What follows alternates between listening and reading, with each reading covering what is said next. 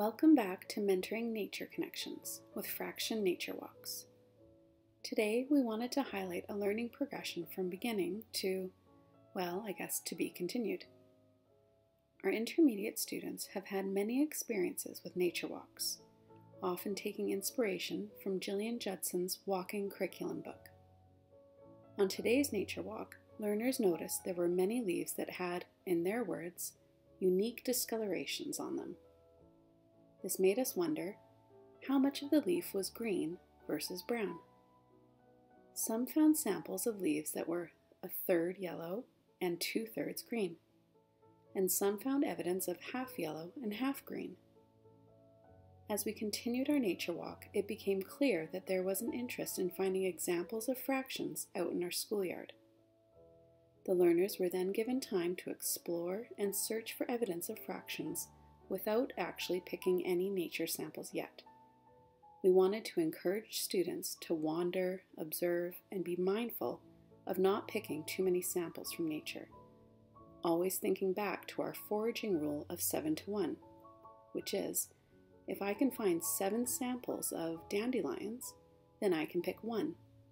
This ensures that the species is safe and can continue to thrive.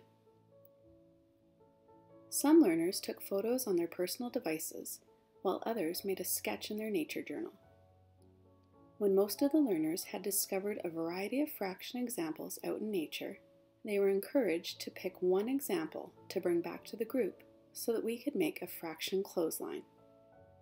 Again, the learners were familiar with this math routine, which was developed by Chris Shore. We had some twine with us, which we used to hang between 2 trees. Then in small groups, learners began to arrange their nature fraction samples on the clothesline.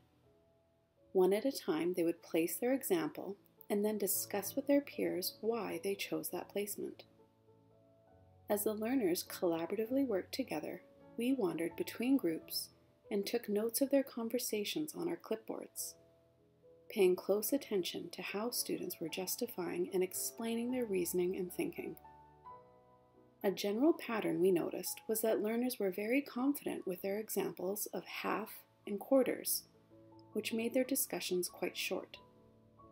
The samples illustrating thirds were where discussions became lively, enthusiastic, and took longer for students to come to a consensus. When we noticed the learners were winding down with the task, we brought everyone together and debriefed their experiences and wonderings. This led to a learner request for more time and different materials to explore how thirds were related to quarters. We're looking forward to more exploration time tomorrow on this topic.